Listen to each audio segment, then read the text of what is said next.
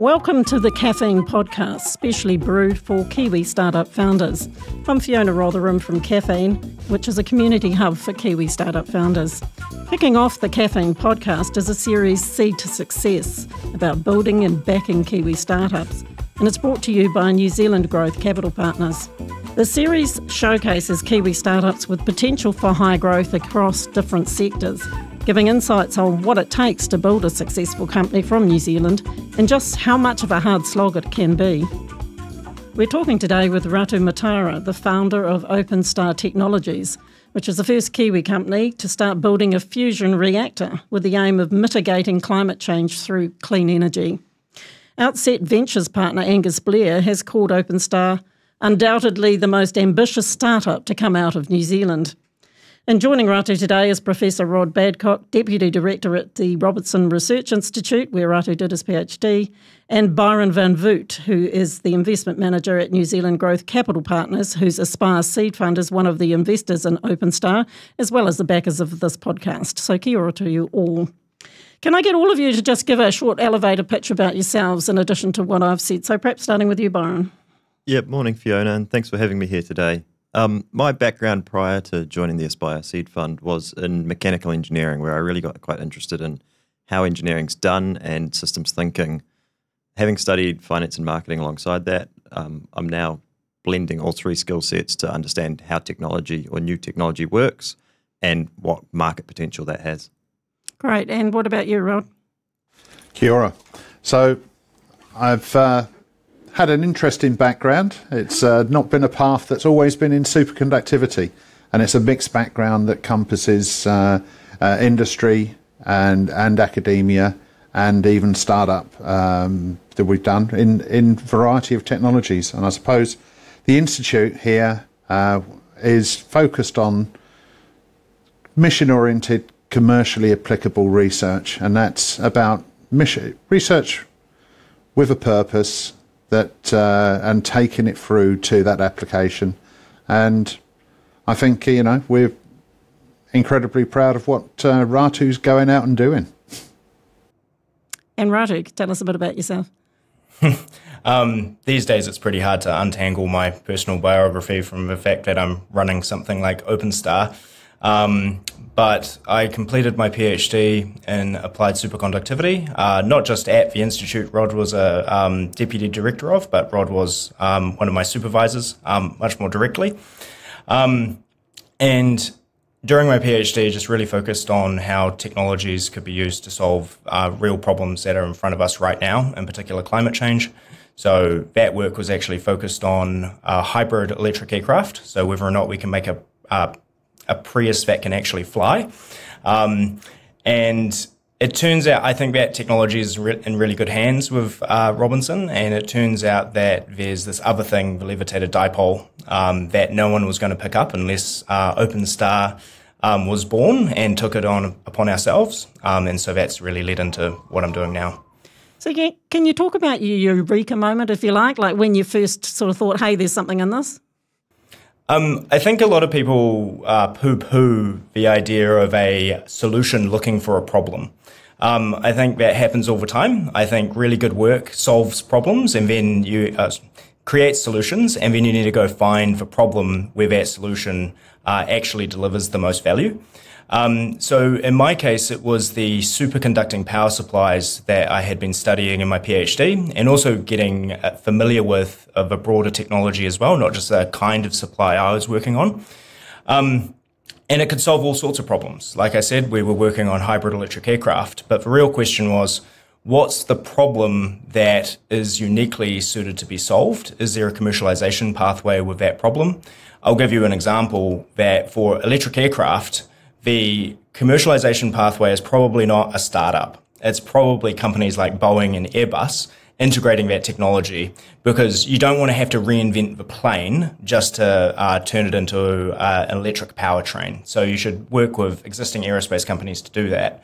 The difference with a fusion reactor is that there isn't a big institutional fusion reactor Goliath that's already building these machines, and we're just trying to commercialize a new widget that's going to make it better. Fusion industry will need to be built from scratch. And so finding that problem and realizing that there is a commercialization pathway is what really piqued my interest. And so that eureka moment itself was really that. I was having dinner with a friend of mine who had just done his master's degree in fusion physics, and he was just listing out all the different ways you can build fusion reactors, all the different arrangements of whether or not you use magnets or lasers or what shapes you use. And he mentioned one that I had never heard of before, the levitated dipole. And I was reasonably impressed that I'd never heard of it. And then when I dug into it, no one's heard of this thing. Only a few of them were ever built. But it involved levitating a magnet and disconnecting it from all of its power supplies and cryogenic systems and support systems. And so the whole community had basically just decided that these things were entirely impractical or impossible to actually engineer. But those problems were exactly what we had been solving at Robinson in the case of aircraft. And so that eureka moment was, oh, I bet everybody else thinks this is crazy. But the reason they think it is crazy is actually a problem that we've already solved. And if you can get past that, then the question is this a useful thing to actually build? Are levitated dipoles a better kind of fusion reactor? And that was, to my surprise, kind of post-eureka moment, that, we should absolutely be building levitated dipoles. And so OpenStar was born. Can you describe for me how this technology will actually work? And obviously I don't have a PhD, so maybe use it in layman's terms, but what are you hoping we'll do once you build this reactor? So the general promise of fusion, no matter kind of what the approach is that we can build power plants where the fuel is no longer really an input consideration. So if I want to make energy, I'm not worried about the cost of fuel anymore. You still have a large capital cost, so you're spending a lot of money on equipment. And so if you're taking a financial view, there are pros and cons to that, and you still do the economics. But the fact that it doesn't involve a fuel cost is a huge bonus. And then really importantly, it's not a carbon-based fuel. So as you produce energy, you're not creating CO2. So that's the broad promise, is that we can build machines that once they're built aren't limited by our ability to go and find something to keep them running. They just do their job and give us energy, and they give it to us in a reliable baseload fashion. Then when you go into the particular approaches to fusion, the kinds of machines that you want to build, you have different advantages, disadvantages proposed. And in the case of a levitated dipole that we want to build, these machines end up being quite large. And so you want to, in the power plant sense, we're not talking like a wind turbine in the backyard of your home or a solar panel on your roof. We're talking about a power plant that is probably of a similar scale to the kind of coal-fired power plants that we've already built. But that's actually what our grid needs. That's the additional tool in the toolkit that we want to add as a way of retiring those coal plants without foregoing the grid that we've built around them. I said at the start that it's ambitious. What's your likelihood of success? In financial terms, if you look at the valuation of OpenStar, and the investors are clearly making some kind of payoff trade-off, and then you think, well, if OpenStar is successful, we're probably building $1 trillion global energy enterprise, then I think the financial prediction of success is much lower than the real chance of success. This is something that you'll find with founders in general, is that we're usually much more optimistic about our enterprises than our investors are, because our investors watch a whole bunch of their investments fail, but every founder needs to believe that their approach is actually going to work. Someone asked me a good question the other day, which was, do I believe it more or less now that I'm kind of 2 years into building this thing? And I believe it more. So every day that we think about this more, we come across problems, we solve them, and we get a better resolution on what we're trying to build, our confidence increases. So I think our chances are only improving, and it's well worth the amount of time, effort, and resource that we're putting into it. The payoff is just huge. So one of the things I wanted to discuss is I understand you've been able to attract really top talent to the company. Why are people coming? What's the motivation for them? Is it the mission? Yeah, startups always need a good mission. And I would say that the nice thing about picking a really hard problem in general is it attracts really talented people, because talented people like working on hard things. Then there's the coolness aspect of it. Like, it's really cool tech. You know, your day-to-day problem solving, the things that you're building and interacting with, and your colleagues that you're working with are all just doing amazing stuff. And so you get to be in an environment like that. But the really unique thing is the combination of probably difficulty, how cool it is, but then on top of that, that it is actually the mission of our generation. I think if I had been born 40 years ago, let's say, I would have been much more interested in quantum gravity or building quantum computers or, you know, launching rockets into space. But for my generation, solving climate change is the thing we need to do, even if we found other stuff more interesting. And that motivation is pulling talented people out of some of those other areas to work on fusion instead, which I think is the correct choice. It's the responsible thing to do, frankly. So, Rod, when you sort of first looked at this idea, what was your feeling about it? The first time when Ratu said about doing it, it's LDX was successful. LDX is the MIT experiment that is the basis of the levitator dipole, and so I thought, well, fusion's hard, right? Fusion energy is a hard problem. There's a lot of technology and other parts in there. But is this a key to open it? Absolutely. But I suppose for me, I have a slightly different take on where you asked Ratu the question, you know, will he succeed? Yeah. Fusion energy will succeed, right? And will Ratu and his team be part of the solution to making that right? There'll be financial benefit, there will be a win, even if he doesn't pass some of his stages or whatever, because it will move on. And the reason for that is it's a motivated team doing an exciting, challenging problem where they're already eating away milestones. They're targeted and focused on it. So what did I think when he said it? I thought, it's a hard problem, but I knew Ratu, right? And there's a lot about the individuals involved and the way they think about the problem. So he hadn't said, oh, look, it's really exciting and doing it. He says, I'm going to do it because of this. And I thought through, and this allows that to happen. Now that means that we can do this, and that is what they were missing. And so the first time he said it, it's sort of like, you're going to do fusion in New Zealand? My first thing was, what will the government say with some of our treaties and other things? And actually, I think the government are supportive. I think the whole country is supportive. It's sustainable, almost limitless, clean energy is what they're focused on. It hasn't got the nastiness, and it's sort of like, it's a great goal, but there are so many spillover opportunities that will come through and out of what they're doing.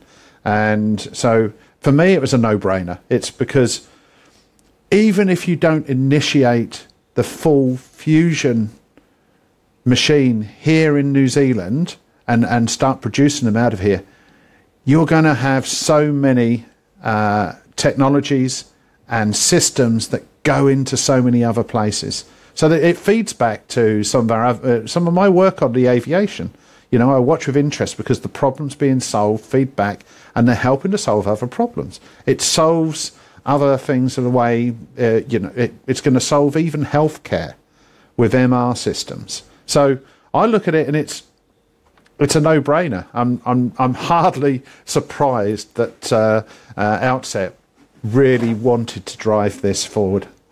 I just want to touch on Robinson. So it's the country's premier research institute for superconducting magnetic science and engineering. What does it entail, and why have you focused on that area?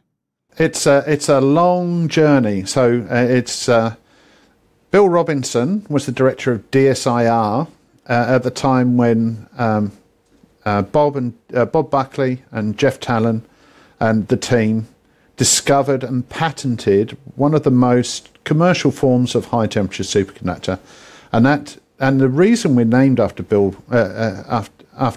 Robinson is because he was very much an engineer's engineer and a physicist who believed you must apply things and use them, and he actually set the team on a journey of, well, if it's important, what's it important for? Well, actually, it's about how do you go to use it, right? So this has been a rapid development of taking that technology, helping to turn it into mass commercialized product, taking it through to how do you make the coils and the machines that actually use that and then make a difference in the world? How do you make the whole system?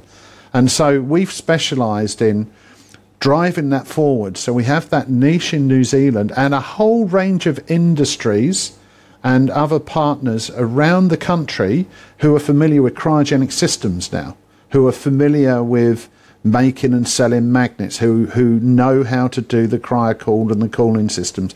And that's actually, if you like, that was Bill Robinson's vision when he was back in the team to start taking it forwards and going, which is seeing an outcome in New Zealand.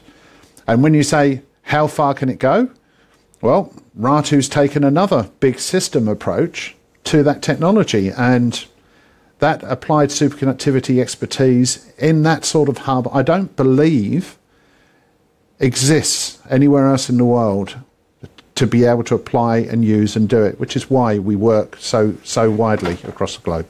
How do you foster entrepreneurs in that sort of environment? Because, you've got science is one thing, but having, the sort of Ratu drive to do a startup out of that, how do you foster that? Fan the flames that exist. Not everybody will be an entrepreneur, right? But those who show the first and are hungry and have ideas and are not frightened of failure, give them the opportunities. And so we try to make sure that all of our staff and students interact directly with the commercial organisations that are relevant to them, for they understand about deliverables, milestones, about how you do both business and academic presentations, about how you engage, how you work through, look at how you go through a program and work out how do I estimate that? Dealing with uncertainty rather than certainty. So we try to instill those skills. We are, unlike many other universities, because we are part of Te Huringa Waka. We are at Paiho Robinson Research Institute in the Faculty of Engineering. And we immerse all of our research students, there's currently 36, are immersed with the world experts alongside them every day with full-time researchers. And that means that you encourage them to both be creative but work collaboratively in a team and work and engage with those organisations outside and work with them towards those milestones and deliverables. So it's about fanning those who show the flair. Some of them we send overseas to companies and organisations on that journey, don't we, Ratu? Well, that's a good place to pick up. So that's what you actually did, Ratu? Yeah, so an example of that is I joined Robinson as a summer student, just on a scholarship. And the big opportunity that they offered me after I think I did well on that summer scholarship was a placement at one of their commercial partners in the United States. So I went and did a six-month placement at a wire manufacturer, so a company actually making the kind of superconductor that I had been doing research on my summer. And they had a research problem, building experiments, trying to take measurements, trying to figure out what was going on with their wire that was on their kind of commercial critical path. They had sales lined up. The wire they were making was not meeting spec. They were burning $10 million a year trying to make that work. And they could not figure out why their wire wasn't performing the way they expected. And so that was kind of the pinnacle of, oh, okay, this thing that I'm doing matters. It's solving a really cool problem. And really gave me a taste of not just the commercial aspects, but where superconductivity was as a process and a business compared to other industries that had come before it, such as the semiconductor industry. And I wouldn't have been able to get those insights in a purely academic environment. Being in a company environment and actually having commercial mentorship while I was there was a huge part of my journey. So, you're a smart guy. You could have done a lot of things. You could have gone and been a CEO of probably quite a few companies. What was it about wanting to do a startup yourself? What appeals to you about that? I think I have a pretty clear answer to that, which is that entrepreneurial part of me, the way I kind of boiled it down to its essence, was that I wanted to be able to work on a problem that I didn't think would be solved unless I worked on it. Now, that could have been a big problem or a small problem, but that was the flavor of thing. I didn't want to start a business for the sake of becoming super competitive with another business in a market or a problem that had already been solved. And clearly with baseload power generation, that's clean and green, that has not been solved. But more importantly about the levitated dipole is that it had this amazing body of work that had been done, and we just couldn't figure out, reading it, why it was stopped. From a motivational point of view, it should have kept going. But there were these technical hurdles that we thought we could solve. And so it matched that itch that I had as an entrepreneur perfectly. And part of the thing that kind of drove me to figure that out was the fact that I could have gone and worked on fusion in general. I think there are much better funded fusion companies out there that I could have gone and worked with. But the flip side of that is I didn't feel like I was going to be pushing the needle. I didn't think I was improving their chance of success, their chance of getting a shot on goal, all that much. They were already attracting amazing talent. They're hiring out of Tesla and SpaceX. They're getting the best people in the world already. I wasn't going to be the engineer who was going to push it over the line. But for the levitated dipole, I felt like I could actually make that unique contribution. And I feel hugely privileged to be able to have that opportunity. Byron, can I bring you in here? From the Aspire Seed Fund's point of view, as an investor, what attracted you to this? And did you have that same sort of feeling like, gosh, this is really ambitious? Yeah, there's no denying the level of ambition Ratu has with OpenStar. What particularly attracts us to a lot of our investments is that the companies are focused on extremely big challenges and extremely big markets, and that they have founders and teams who are very motivated to see that challenge solved and have somewhat of a secret key to unlocking that challenge. And in OpenStar's case, with Ratu's knowledge of the superconducting and the ability to leverage Robinson's expertise in the electronics to repurpose within the levitated dipole, that really brings the whole package together and demonstrates a credible solution that to be seen, but has viability in solving that problem. What support have you had, Ratu, so far that has been most helpful? I mean, it's a hard job being an entrepreneur, isn't it? So what's been the things that you have found, within the ecosystem that's worked, and what do you think, could be added, I guess? I think once things start to go well, there's no shortage of that support. So once people start to get the taste of, yes, we want OpenStar to happen, they do really start throwing resources at you, and the support and the confidence and to some extent the expectation. They go out there and expect you to go raise that round. And so the overall ecosystem, is really refreshing to know that there are players within that ecosystem who are really dedicated to the idea of success, the idea of ambition, who didn't shy away from just how ambitious this problem was going to be, and the difficulty that was going to be involved. Frankly, when I set out to start OpenStar, I did not go out to raise the level of capital that I expect that we ended up raising.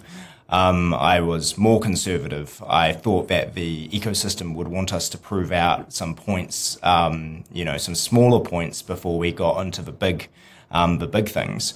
But that realization from the community and some mentors within it that no, if you're going to prove yourself in the fusion domain, you can't start small in some extent. You have to think, what is the biggest bite of this apple that you can take off right now so that you can get the momentum that you need. And when you go out there and continue fundraising, that you take incredibly. That did not come from me. That was partly from the ecosystem itself, and super important. Other than that, I should actually take a step back from OpenStar itself. The support that probably mattered most to me didn't happen. I should say the kind of traditional support and opportunities that the ecosystem can provide. Probably I took advantage of those before OpenStar itself. So an example of that is that Auckland Uni Services runs the Return on Science Investment Committees, which are a part of their process for identifying technology coming out of the universities in New Zealand and putting them on a commercial pathway. It's part of our kind of pre-seed investment network. And I was lucky enough to actually be a committee member on their Momentum and Physical Sciences committees. And for me, that was an opportunity to, be part of the ecosystem, but also see what it was like being on the other side of the table. So that before I went out and had to pitch my own ideas, I had already, seen a whole bunch of other people and kind of knew what the bar was, which is a little bit unfair, but it's not actually a competition. But also just know what it's like once the entrepreneur leaves and the committee is there talking through what we've just heard, knowing what's said in those rooms, knowing the approach, knowing the positive aspects and some of the more negative aspects of that. That was a huge advantage that I had going into actually pitching something like OpenStar. And it was a really important part of the question you asked Rod before about how do you fan the flame of entrepreneurship. And there are those opportunities in the system. And I really hope that other people can continue to take those up and it helps them prepare for their own enterprises as well. So, Byron, NZGCP is obviously involved in helping support the system. What are the gaps you're seeing that need to be filled, do you think, to help founders like Ratu? I certainly think that ecosystem's developing quite quickly, and the University of Auckland has a pretty well set up program, partially by virtue of its size, in supporting both entrepreneurs and startups. KiwiNet's another initiative that runs across the majority of the rest of the country's universities, and that does that on a more of a both startup founder support basis, but also helping to bring research forward to the point where it may be investable or commercially applicable. And I think just doubling down onto the things that are working really is what's needed. So continuing to support those entrepreneurs and to keep fanning the flame, to use Rod's analogy. So you mentioned you've raised quite a bit of money, more than you thought you'd need, Ratu. Byron, what's the environment like? Because everybody knows it's hard to raise capital, but everyone then goes on to say, but good or great companies get funded. So what's your view on the funding environment for a company like this that is going to be pretty capital intensive?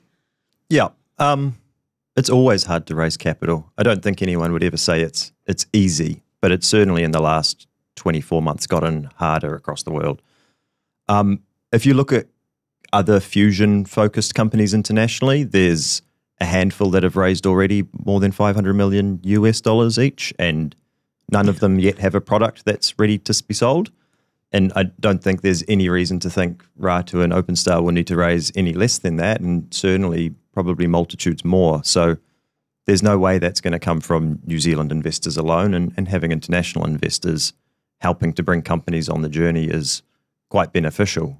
The reality is OpenStar's technology won't only be used in New Zealand, and so having investors in those markets and who understand where it will be used, and both from that geographical but also that expertise and power distribution, all of that's very beneficial to have alongside the company and supporting it. So does that mean the company needs to start talking to those international funders now? Because my understanding is it's good to get them sort of involved as you're hitting milestones, and then they might invest rather than waiting till you're ready almost. Yeah, and I think Ratu would be pretty open in saying he already is talking to international investors. What's the feedback you've had like, Ratu? So the VC system is super inspiring in the sense that they want people to be taking big risks. Like Byron said, you want to be investing in companies that are trying to tackle huge markets. You know, to be frank, the people who populate this industry on the investment side are high performance people in themselves. They could have had careers in whatever they wanted in general, and they too are kind of obsessed with being able to find the thing that's going to change the world. It becomes a bit of a cliche. And the really cool thing is, this is a bit of imposter syndrome. Before you go out there, you do really wonder, are they going to think the same way about me? Are they going to take that same shine to OpenStar and think that we're really changing the world? But the response there has been overwhelmingly positive. We're in discussions with plenty of firms, not just deep technical firms, but also generalist investors who know that opportunities come not just from B2B SaaS or AI, but, can come from anywhere, and it's often the less expected places. The other thing that we've kind of learned about that space is that there are some investors who are getting quite familiar with Fusion, who haven't just said, oh, we'll invest in one company, but they've actually generated a thesis. Some funds have raised, or some managers have raised dedicated funds to invest in Fusion companies, which also bodes very well for our chances. And so the appetite to be solving these problems and investing in companies like us is definitely there. And now we just actually need to do our real job, which is not the fundraising so much. It's actually to build the machines and hit the milestones. If we do that, then it goes back to that old adage, which is that good companies can usually raise capital, regardless of the market condition. So, Rod, Robinson's obviously been involved in a number of spun-out companies. How, from your experience, is funding an issue for those companies, or what have you found? I think Ratu's positive experience that the market and the venture market in New Zealand seems to have become a little bit more aware that actually they can take bigger risks. They don't say you wouldn't do that in New Zealand, and I think that actually goes back. I think New Zealand learnt a lesson with Peter Beck, right? So I know people poo-pooed the idea when Peter first set up Rocket Lab, and but the investors saw it grow, and they saw how much growth because there was that technical base in New Zealand, and that it is about the people who are driving it and can do it, and that is also, I think, opportunities, and where that is open the eyes, but in a way where they assess the risks as well. So it's not just do it blindly. It's about saying, well, is there substance behind it? Does this stack up and make sense? And so I think actually in the last, I would say in the last 5 years, really big time, but in the last 10, it started to become much more aware, and I think there's a hunger now amongst some of the young people. Some of the young people here, some of my staff, some of my finishing students, they're not going to be with me. They want to go off. They get inspired. They get inspired by the system is actually reinforcing, as in the financial system in the country and the investors. And the people who have gone out there and do it. And actually, Ratu's become a role model for a lot of them now. And they want to go off. Not all of them want to do one of the huge, massive challenges like Ratu, right? You can't think of anything bigger to go for, right? But, no pressure. but they are saying, I want to go and I want to make this work because this will change that whole area here. It's a real solution, and they're thinking about it, and they want to go off and do it. So I think that's great. And that's because things are starting to align in this country that actually support those people. They recognise, they become a little bit more understanding of the risk. And it's not about a 3-year return, right? It's about understanding how it plays into the bigger picture and then what happens. So it's making life for me at the Institute harder, right? Universities don't pay top salaries, yeah, and so we can only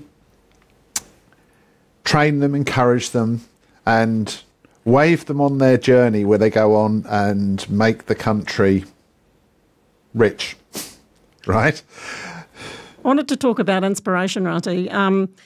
You're of Maori descent, and your grandmother, Dame Katarina Matara, received her knighthood for helping save Te Reo from extinction. How much of an inspiration is she to you and what you're attempting to do now? Is that something that you think about? It is something I think about. It's as an inspiration, it's the way it probably affects me most is it really sets the bar high. Right? So people are really impressed with Fusion, but like technology really is more about people, which is a theme that Rod's been covering quite a bit here as well.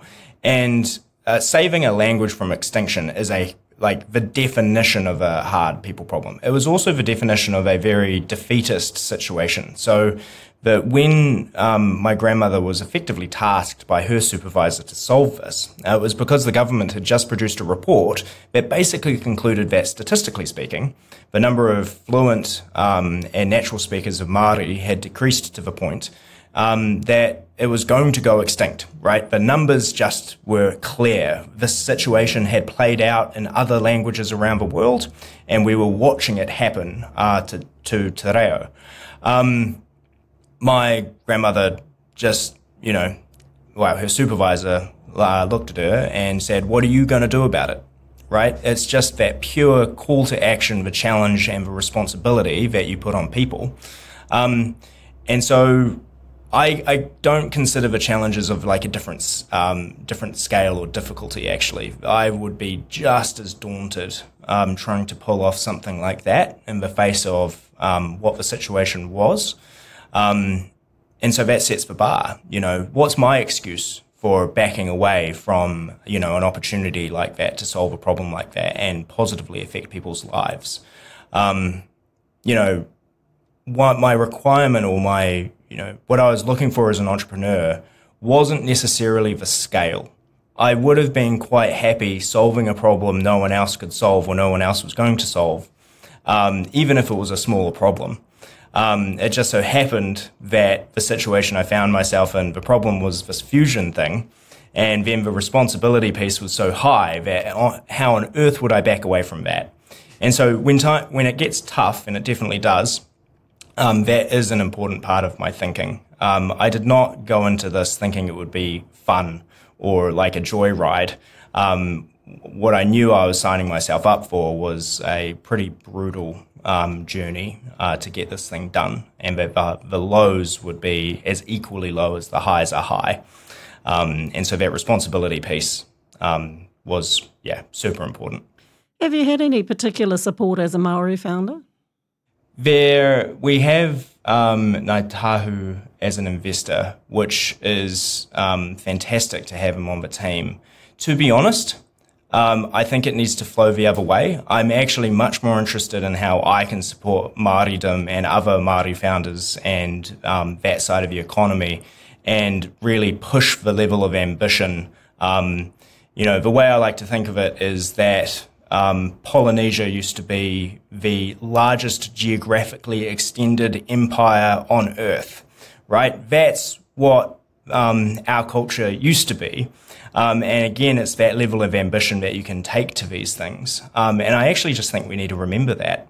And if I can play some role in that, I'd be super happy to. But yeah. So just touching on Ngāi Tahu as an investor, do you think that their iwi values align with your own?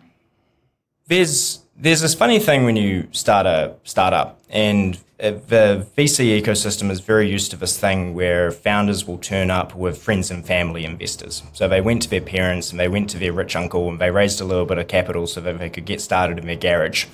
I think for me, I'm not of Ngāi Tahu descent myself, but broadly speaking, my connection to Māoridom and my sense of responsibility there meant that I really wanted to make sure that I had representation on board.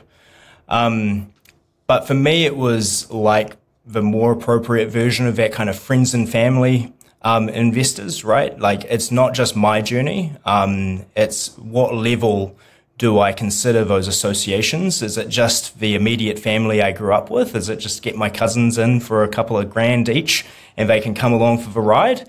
Or is it making sure that there are iwi who have invested and will see financial returns from this as well? Unfortunately, I think that my own iwi are in a pretty tough spot at the moment, given some of the natural disasters that have happened around the country last year. And that's what they've really knuckled down to think about. And to be honest, that just increases my resolve that climate change is the problem we need to be solving. But unfortunately for my people, it's probably immediately needs to be about climate resiliency and not so much about avoidance of the issues, because that is a truly global problem. It's not something that I can put on the shoulders of Ngāti Kahungunu to solve. So, Byron, as an investor, you're one of a group of investors, obviously. What sort of milestones do you look for? And Ruddy's talked about hitting milestones. What are you looking for? And how do you judge whether things are going okay? That tends to be the result of a lot of back and forth discussion between investors and companies as to what the most important milestones to be hitting are. And so when a company raises capital, they'll often come with a plan of what they intend to achieve with the money. And part of doing that due diligence into the investment is understanding which of these milestones are actually take away the key risks and sort of embody that fail fast attitude versus are nice to do with money if it's available. So you've obviously got a widespread portfolio with a company like OpenStar. How much input do you actually have in sort of talking with those with the company founders and the team? Specifically with OpenStar, we're quite a small shareholder, and so a lot of our discussions with Ratu and the team tend to be catching up where they're at against their milestones and understanding what they expect to achieve next, what those future capital raises look like, and how we can be helpful in the interim. With the companies where we're one of the biggest shareholders, we tend to be a lot more hands-on and get in there and do a bit of work alongside the teams themselves. And that's something our team's exploring, how we can do that more across the board, because we fully appreciate that that's what makes an investor valuable to its portfolio companies. So, Ratu, which of your investors do you interact with most? Who has the most say? Almost certainly Outset Ventures. And so that's largely because they led the seed round, but they didn't lead it with a largest check. The reason why Outset led it was because they had the technical... they weren't experts in fusion, but they are I would say, kind of premier deep tech investor in the country. They're very highly tuned to the level of ambition that you want to be pushing for in deep tech. And frankly, they really won me over by putting me in front of Peter Beck as part of the due diligence process. So I think it would have been my first proper pitch to Outset Ventures was to Pete. And their process was, can this kid survive interrogation from New Zealand's most successful technology entrepreneur? And that means that they built up not just that conviction, but that understanding from the start and made sure that they maintained and built that and became a thought partner on the way through. So Angus Blair sits as our investor director on the board alongside myself, and is taking a pretty active part in helping us build OpenStar, in particular in thinking through and managing the capital formation execution side of the business. But then the other thing to be said is that they'll always take the view that they can provide governance and oversight and help me think through things. But they invest in companies because the founders understand the problem the best. And so they just need to make sure that they can play a role in helping founders and company builders actually move forward. But they're not trying to tell us, what we're going to be doing on a month-to-month basis, but they absolutely help us think through what the milestones should be and that kind of thing. So Rod talked about you being a role model to others. How much pressure does that place on you? How do you deal with that pressure? And the pressures of being an entrepreneur. I mean, it is a hard slog. How do you wind down? How do you sort of cope with that?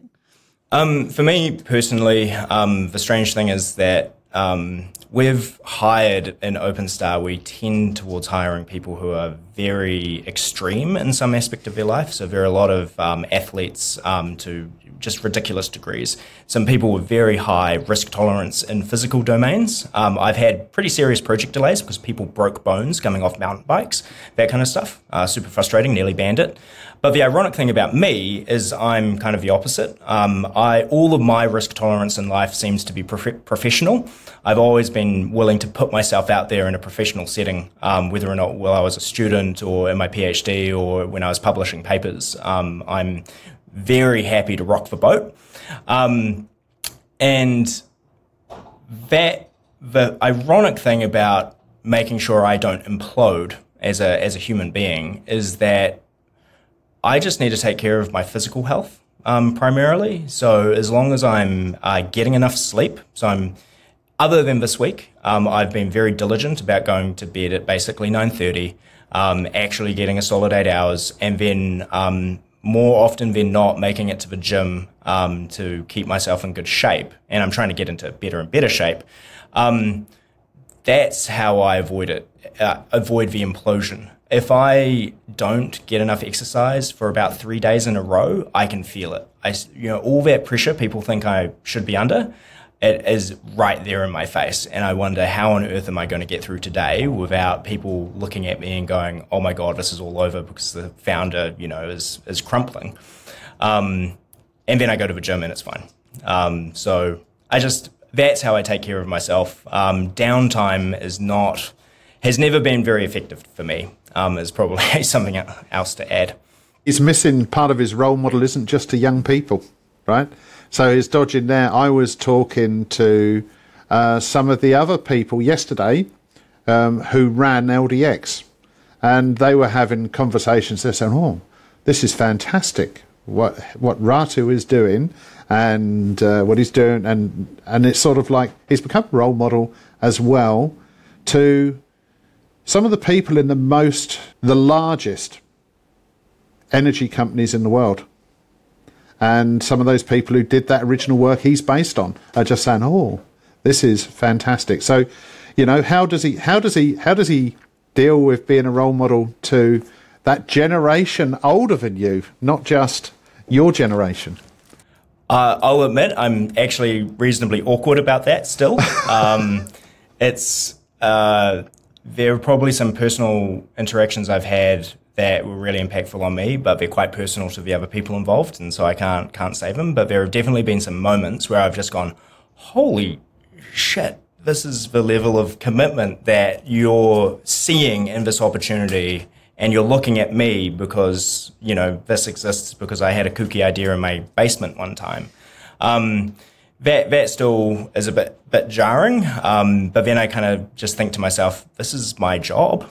It's not just a nice thing. It's not like being, famous. It's actually my job to work with these people and help them do their best work and give them the best opportunities to contribute. And so I just think to myself, this is my job. I'll play the role. This is all good. Yes, they have like 30 years experience on me, but that's all right. Apparently I have something to offer.